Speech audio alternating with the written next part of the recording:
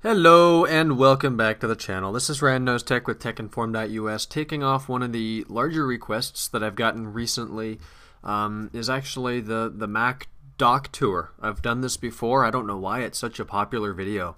But in the past I've done probably 2 or 3 of them, and it's always yielded pretty good reviews, or view counts rather, comments, and even some response videos. By the way, response videos, I don't get a whole lot. If you guys want to make one, I don't see of any reason why I wouldn't accept it. So feel free to make one, send it over to me, and I'll put it up on the video. Maybe it'll help us both out. Anyways, I don't have tons of special stuff down here. I know somebody told me to clean my dock out, and I actually have. This is my clean, somewhat useful orientation down here. I'll make this larger. Watch the video in 1080p. I know that if you watch it in 360 or 480, it's really small, and 720 is just distorted, but the 1080 looks good. I know it takes a little bit longer to buffer, but it does look much clearer. Naturally, I've got Finder. I do a lot of work here from within Finder. I like stuff in icon view. Watching other videos recently, I see that some people like the list or the hierarchy here, or whatever the hell this is called. And I guess I'm just used to this. Being a Windows user for a long time before switching to the Mac, this has just always made more sense to me to have stuff oriented this way. I like to be able to go through it and have the big thumbnails of stuff if I were to go into System Library. I'd have a thumbnail of whatever kind of file that is. So obviously Finder is important. Launchpad, I have actually taken the time to put stuff together in Launchpad and folders. I've got an Apple folder here, editing. This is where I keep all my editing software. Quite honestly, I never use it, but I did take probably 20 minutes to a half hour to build this together and put all my apps in there. But again, I don't use it. Dashboard, something else I rarely use. I do have a couple widgets in here. I've got iStat Pro, I believe that's called. I really only use it for my battery health, which, as you can see, I need to do another reset. I'm only on 97% with 48 cycles.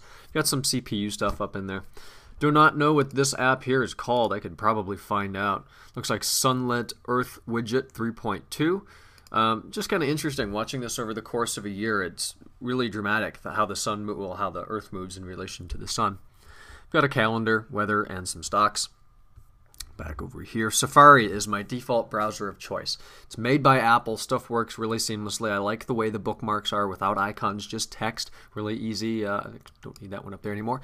But I really like Safari. It's quick. I like the way it downloads stuff. It's just the browser that I'm used to and the one that I prefer. I also have Firefox down here. Since I run and maintain 3 YouTube channels, actually more than that, but really 3 on a daily basis, I have one browser for each channel and coordinating email that goes with that channel. So I have this email here is actually, and this YouTube channel is for my vlog channel, JRS Vlog. Safari is for RyanKnowsTech, because that's the one I usually work with. And then the Google Chrome here, which I also like as a browser. It just seems... I know it's lightweight, but it just seems cheap lightweight, like an Escort or something.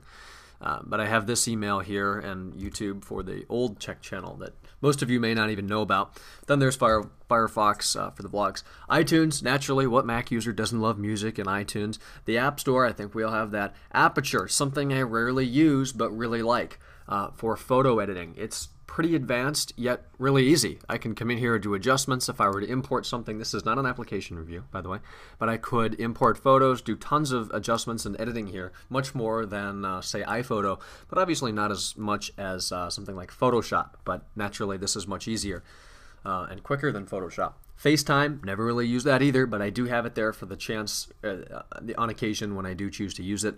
Mail, I'm not going to open it. It's got some personal stuff in there, but I have been using Mail in Lion. I actually really like it. You can come in here to Preferences, and where the hell would Mail be? But it's in there. Then you can import your different accounts and stuff and see the way that works. Pretty nice. Calendar, I actually use this not for planning events, but maybe what day is the 27th, you know. I'll just open iCal and there's the 27th. It's obviously a Tuesday. So not the most productive use of that, but I do use it. Photo Booth, if you have not had a chance to play with Photo Booth in Lion, I do recommend that you do so. It's a little bit different than Snow Leopard. I would open it right now, but I'm in clamshell mode, another reason my video is not on. iPhoto. Use this probably every day. The amount of stuff that I have in here in iPhoto, this is my wallpaper playlist here. Name the city. I bet a lot of people you know, go ahead and name that city for me. But I've got, let's see, if we select all these, I've got 534 different wallpapers here. But I don't even use these, really, for my wallpaper. I use an application called Wallpaper Wizard, which I reviewed before. Go ahead and check out that review. Do a lot of biking around here in my town. Any cars I see that I like, I take a picture of. There's a nice Bentley, Flying Spur, BMW M3 over at our local grocery store. But I love iPhoto, the way that it organizes stuff, imports directly from the iPhone and iPods and iPads, and then directly works with iTunes to be able to sync all that content over to your device is really smooth. iMovie, something I have not used since I got Final Cut Pro. It just seems basic, it seems unprofessional, it takes twice as long to export, and it makes massive video files. No longer use iMovie. GarageBand, I leave it down there. It's part of the iPhoto, or the iLife rather, suite. I had used it before, mainly for school. We actually had to learn the program for school. It's kind of fun to play around with the music in there, but I don't use it on a daily basis. Something I reviewed yesterday, ScreenFlow. Here's a blank template of what I'm recording right now. I love it. It's screen recording with video that I can't use because I'm in clamshell mode, but check out my review yesterday. It's like 35 minutes. I apologize for the length of that video. Here's something I use every day. I absolutely love it, Final Cut Pro 10. One of my favorite applications on the Mac. Here's all the footage from vlog day 268, which was yesterday. Yesterday's video edited in ScreenFlow is edited in Final Cut Pro rather, is right here. As you can see, the total length, it says 5 minutes. That's not right. That's because I'm in the wrong project. Boy, I'm smart. But if we were to come over here to the ScreenFlow 3 review, you can see it's 32 minutes and 57 seconds, and there's all those clips and what they look like put together. And I do have not an in-depth review like I did of ScreenFlow, but I have a little tour and little demo of Final Cut Pro coming up hopefully this week. But it is definitely my preferred editing program of choice. Also, I have an application here called Motion. Colt, if you ever get around to watching this video, I know I mentioned I had problems with it. It wouldn't let me switch back and forth between these things. It seems to be working fine now, so we can get on and make that intro and outro for our Tekken 5 podcast, available on iTunes. I do use Motion for stuff like that. Soundtrack Pro, still part of the Final Cut Pro 7, or I believe they called it the Studio 3 suite. I love Soundtrack Pro. Got the volume license here. It is awesome advanced software for recording and editing and working with audio tracks. Unfortunately, I don't do it all that often, and sometimes I just use Audacity as I'm more familiar with that, and it's easier for me. But I really like and would like to learn someday how well Soundtrack Pro works. I was kind of disappointed that they didn't update it. Being a high school student, I have tons of productivity software here. Pages, Keynote, Numbers, Word, PowerPoint, and Excel. I really use the Apple suite more, as I can really work with iDisk. I have an iPad, take that to school a lot. I'll start a document there, push it up to iDisk, come home, open it up here, work with it, push it back up to iDisk, and then print it wirelessly in my media center using the iPad the next day at school. Really cool. Love the way it works with MobileMe, and I'm sure that it will work just as well with iCloud once that's fully up. But I do have the Office suite here. I have reviewed both suites of software, both Pages and Numbers, Keynote, and everything. I like it all, but I do prefer Apple's version, naturally. I've got Photoshop, CS5. What good designer doesn't have Photoshop? I absolutely love Photoshop, but unfortunately I have not had the time to be able to sit down and develop and design and stuff in it as much recently. But I am looking to get back into that tonight. I know we've got some stuff planned. Colt and I are going to be working on graphics and stuff.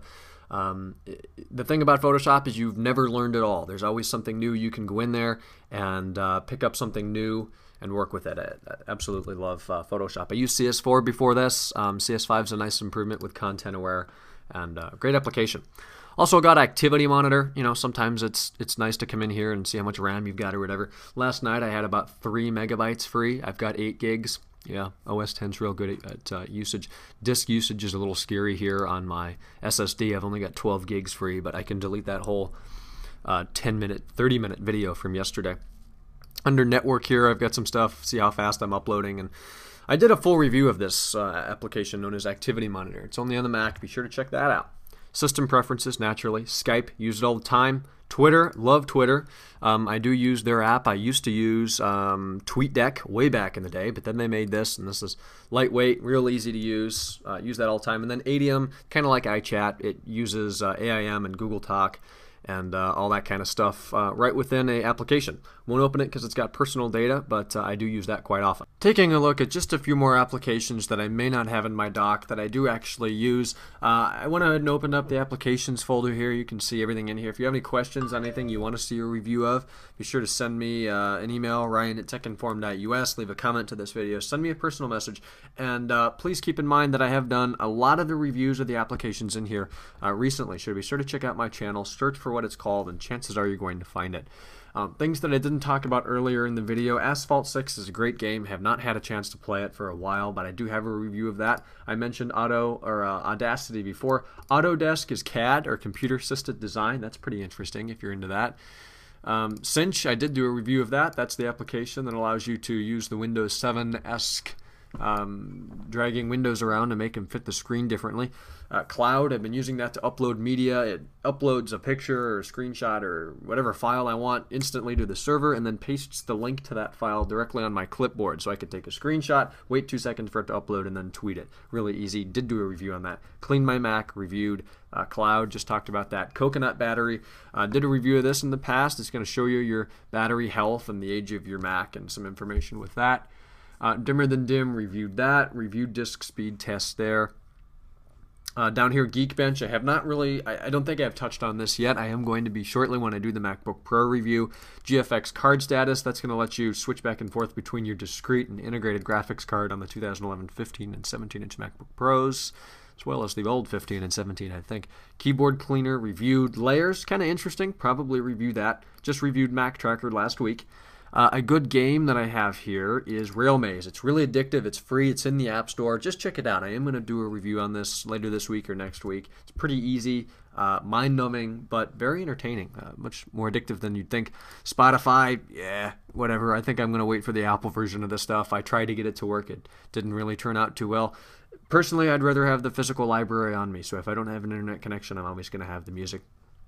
TinyGrab, used to use it, don't really use it anymore. And then naturally uTorrent, if I need some torrent files, VLC for actually Family Guy that I have, and Wallpaper Wizard, which I reviewed before, but I've gotten tons of comments. Where do you get these wallpapers? Have you taken the pictures? Where do you find them? I just hit Option W on my screen, and it goes through thousands, literally thousands of wallpapers, and every day. I mean, I have new ones that I haven't seen. I haven't seen any. I've seen that one. I haven't really seen any other of these though. And it's just great because you can go through, you're constantly something new and different to look at. It is not a free application, but I did do a review on that in the past if you'd like to find that. So thanks a lot for watching this video. Please subscribe to the channel if you liked what you saw here in this clip, or if you're excited about some things that are coming up in the future, or maybe you like the stuff in the past. Let me know down below in the comments section. Be sure to check out our site, techinformed.us. Colt and I are going to be doing some things here tonight, just some upkeep and work. We've been pretty busy lately, so if you've submitted things to the publishing stage and it's been more than our 24-hour deadline, we do apologize for that, and we look to have everything caught up later on today, on Wednesday, September 7th. Again, thanks for watching. Subscribe, check out my Twitter, twitter.com/JamesRSchultz, and I'll talk to you guys in tomorrow's or Thursday's video. Bye.